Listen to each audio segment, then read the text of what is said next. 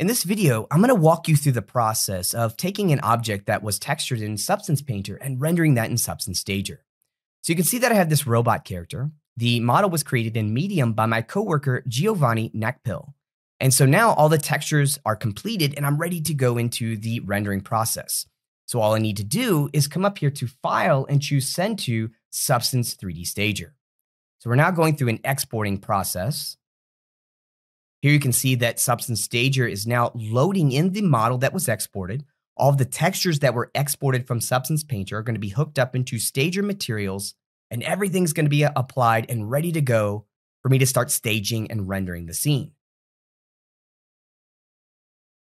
Okay, so just like that, you can see that we have our robot here in my 3D view. And like I said, all of the materials are applied.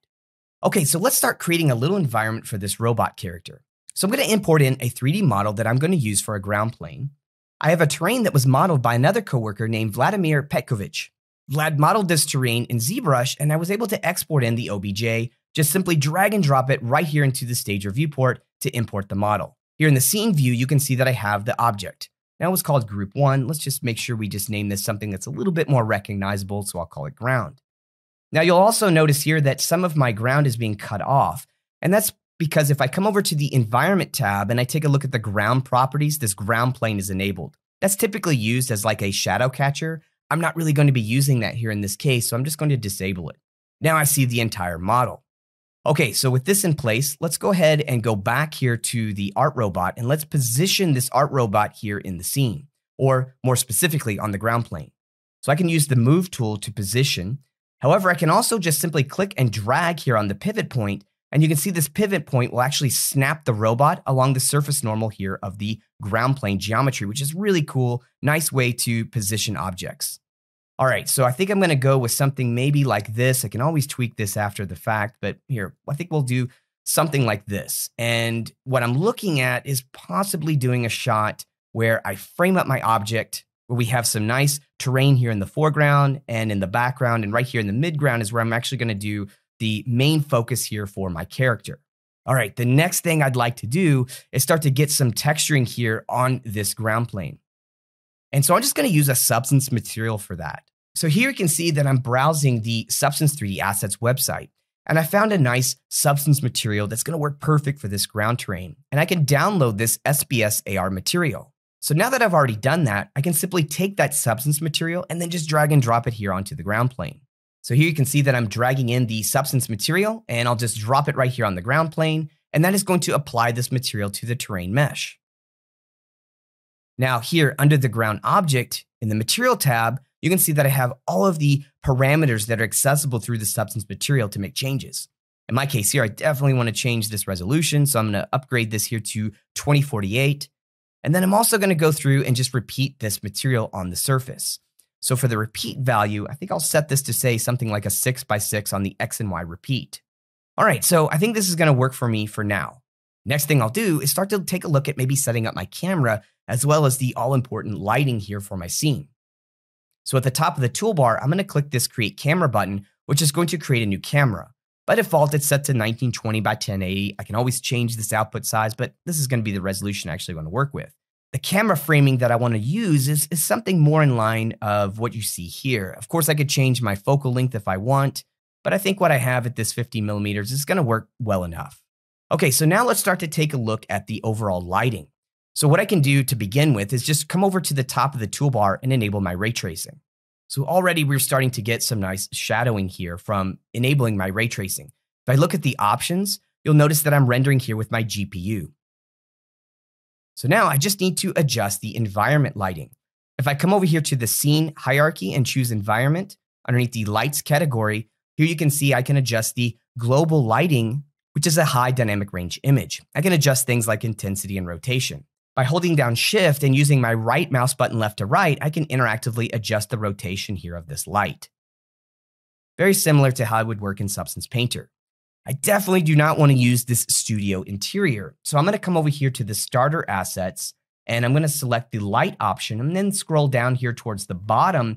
And you can see a range of HDR images that we ship in Substance Stager. You can also import your own if you like. But in my case here, I think I'm going to go with this Corsica Beach. I'll just left click And you can see here it's applied this new environment light. Now I'll hold down Shift, right mouse button, left to right again to adjust this new light angle for that HDR. So we'll try something like this for now. Okay, so one of the issues that I'm having here with my ground plane is, well, I don't have any displacement. This looks very flat and boring. So let's take care of that now. I'm going to select the ground itself, the ground mesh, and underneath the object, you'll notice here that we have this displacement setting. So now I'm going to enable the displacement option, and Stager is now going to go through the process of tessellating the geometry based on the tessellation mode.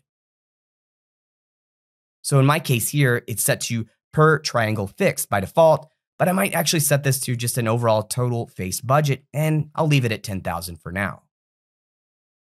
It's really nice that you can set the specific face budget number that you want. Okay, we're not really seeing too much happen here, and that's because I need to adjust my material settings. So again, I have my ground selected. I'm going to jump over to my material tab and then scroll down to where I have the height information. So we'll expand the height value, and I have this height scale. I can really punch this. So what I'm going to do here is set this to a value of 6. Okay, so now we're starting to see some nice displacement here. Again, holding down the Shift key and my right mouse button, as I start to adjust my lighting, we can see how we're starting to get some just different results here. And that's actually looking pretty cool. Now, of course, at any time, I can always jump back over here to the object and increase this face budget so that I can get a much higher quality result on the overall displacement here for my scene. But for now, this is going to be fine because I'm still just kind of working up what I want this scene to basically look like. All right, so something else I could do is maybe take a look at maybe doing a little bit of a sky replacement here. So the background plate for the camera is just this gray background. If I select the camera, I can come over here to, let's say, the background and add an image here. Well, I have a sky image that I'd like to use. So let me just come over here to my second monitor and just grab it, and I'll just drag and drop it right here to this background input. So I'll grab the image, it's a PNG file, and just place it right here on the background. So now I have this sky in place. Okay, so something else I'd like to do, it's a little dark here, so maybe I would like to add a little bit of an accent light. So here, I'm just click my drop down and go back to my viewport camera. So you'll notice here that I'm able to look at my view, that displacement on the terrain's looking pretty cool, and we're also able to work with that interactively here in our ray tracer. So what I'm gonna do is now, underneath the starter assets, I'm still under the lights category. Let's scroll up here towards the top and take a look at these physical lights. So I have some physical lights that I can drag into the scene, maybe a spotlight or a directional light. I think I'll try to maybe use this area light. And so what I'm going to do is just left click and drag the area light. And you can see that I can actually have the light point directly to a specific face normal here on my robot. So if I'm looking to maybe add a little bit of a highlight here to the side of the robot, I'm just going to align the light here to this side of the robot's face. That area light is now pointing directly at that face normal. Okay, with that in place, I'll now move the light out slightly and just make some adjustments. So I'll go through and rotate this guy. Maybe what I could do is come over here to say something like the exposure, and I'll just increase this a bit. Now, I'll tell you what, let's take a look at what this is doing through our camera view. So we'll jump over to our camera view. And like I said, I can also maneuver or manipulate this light and get something more in line of what I want to do. I was really just looking at getting a nice little rim lighting going on here. So like I said, that's what I'm truly trying to focus on. So let's get something like this. I'm just going to play with this slightly here to get this in place. If the exposure value, if I set that too high, I can always kind of feather that back by just decreasing the overall intensity. So you can see what that's doing here. Something else that might be kind of interesting is just to play around with the color value. So if we come over here to the color and we take a look at our temperature, we can use a warm kind of tinted value or maybe something a little bit more cool. Actually, I think I'm going to just move this over here to this kind of warm value, and we'll go with something like maybe like this. Okay, so with that in place, what I can do is also hold down the Shift, right mouse button left to right, again, to kind of continue to play around with the lighting here for that environment background. So I'm just rotating that HDR in the background, which is also changing some of that directional light from that scene as well. We can also jump over to the environment itself underneath lights, and I can increase or decrease the intensity here as well. Okay, so now that we have this in place, I'm kind of liking this little bit of contrast where I have some shadowing here. I have this area light providing some light, and then again, a little bit more shadows. So we get this nice little contrast, kind of helping to maybe focus a little bit on my robot character. I can also jump over to my camera and enable depth of field. and I can set a focus point. So if we focus right on the robot, we can adjust our blur amount. This lets us have some nice kind of depth of field, again, to help focus our eye to our robot character. Well, one problem with this, though, is you'll notice that because that background plate that we have added to our camera is just a 2D image, that depth of field is not really able to appropriately affect that background plate. All right, so for now, what I'm going to do is just disable this depth of field. And I'm going to go ahead and just save my scene. So now I'd like to go ahead and render my scene. Before I do that, I'm going to jump over here to my ground and increase my face budget here for the actual tessellation. So now I'm just going through and just trying some different values. I ended up using 7 million, which is a lot, but Stager can handle this pretty well. Okay, so now that I've increased that polygon budget here for the tessellation, I'm going to jump over here to my render tab. I'm going to save my scene, and I'm going to crank out a render. So you'll notice here from the export settings, I have the camera. This is the shot camera that I want to work with. You can have multiple cameras and you can queue them up here. In my case, I'm just going to be rendering with this one camera. So it's set to 1920 1080. And I'm going to export as a PSD file. And I'm specifically using this PSD file format because Stager is going to export with some additional layer passes such as depth, material, and object selection, which I can use to create various post effects inside an image editing application. So I'm going to set this to PSD. You can see that we have a 16-bit or a 32-bit per channel option. I'm going to leave this at 16-bit and then simply click the render button here to perform a render. So now that the render is complete, I can come over here to the render status and click this button here to show in folder or edit in Photoshop. So now I'm going to run through the process of editing my render to add some various post effects. I'll run through this process pretty quickly, and you can use any image editing application that you prefer. In my case here, I'm just going to use Photoshop. So I'll click the Edit in Photoshop button, and you can see this is going to open Photoshop. Stager is going to create a few additional layers, as I had mentioned previously, that we can use in this post effects process. So for example, if I come over here to the additional layers, you can see that we have a layer for material selection masks. We have another layer for object selection. And then finally, we have a depth pass. Here you can see that we have our rendered image, which has been denoised. Stager does a denoising pass, which removes all the noise from the render. This is what the original render looks like, quite noisy. However, this pass, which is denoised, is going to give us a nice clean result. So with this layer visible, you'll notice that we have our background transparency back, which is great because I can do a sky replacement here. So I'm just going to grab the sky that I used in Stager and just drag and drop it here to the canvas. And then I'm just going to drag that here below the rendered image. So now I have my sky back. This is going to let me do a little bit of transformation. So I'll use the transformation tool, and then I'm going to perform a non-uniform scale to basically better represent the curvature of the sky. So I think I want to go with something more like this. All right, so now that I have that in place, I'm going to go ahead and just merge visible these two layers. Now on this layer, I'm going to come up here to filter, and I'm just going to use my camera raw to add a few effects. Now, typically, I would convert this to a smart object so that I could add multiple effects, keeps things non-destructive. But here, in this case, for this demonstration, I'm just going to just add the filter directly and just kind of bake this in.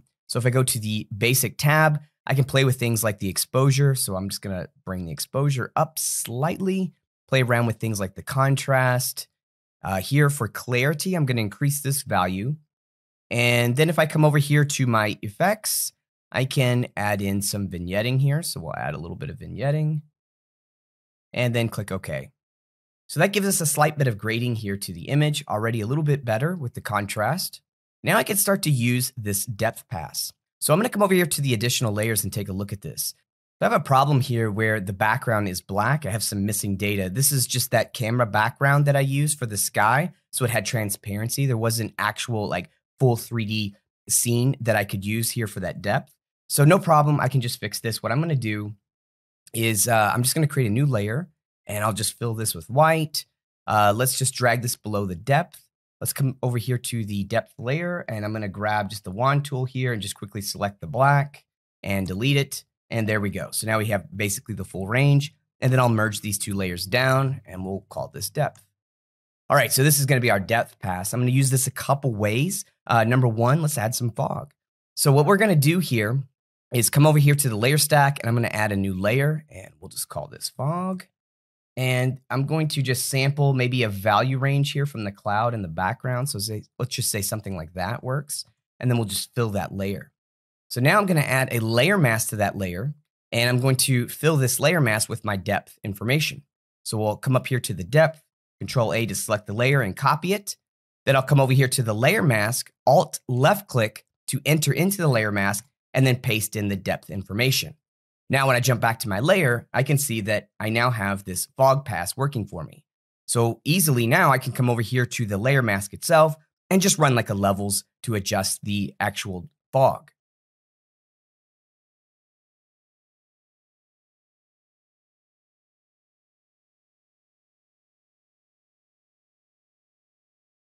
Okay, I think something like that's going to work pretty well, and we'll click OK. And you can see that that really adds a lot to the image. If we turn off the fog, this is what we had before, and now we have some nice atmospheric perspective.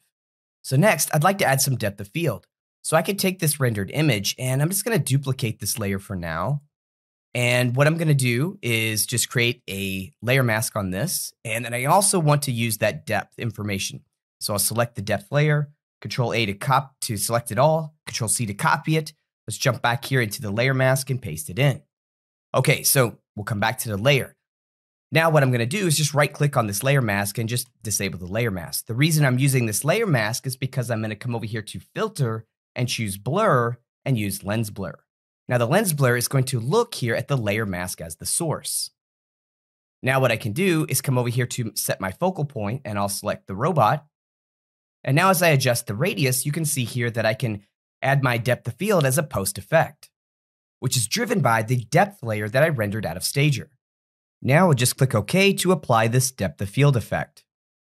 Now I'm feeling like the fog is just a little bit too intense. It's no problem. I can just select the layer and just simply feather this back here by dropping the opacity.